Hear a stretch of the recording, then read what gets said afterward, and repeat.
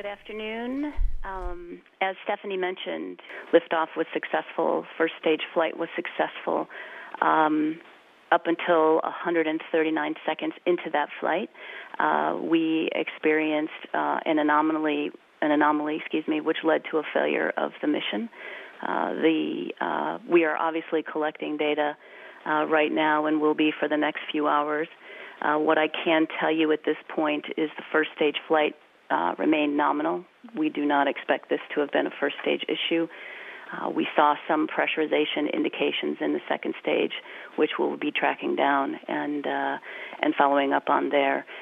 We did receive telemetry from Dragon after the event as well, so we'll be continuing to monitor all the data that we collect to identify the issue that we experience, fix it, and get back to flight.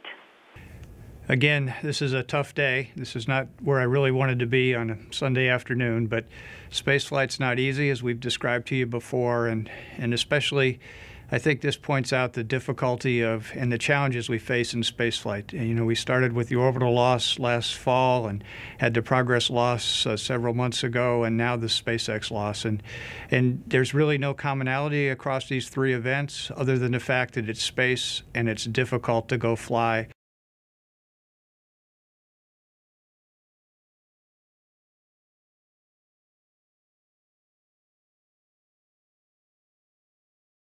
This is a blow to us. We lost a lot of important research equipment on this flight. We lost the IDA, the docking adapter that we had planned to set us up for later.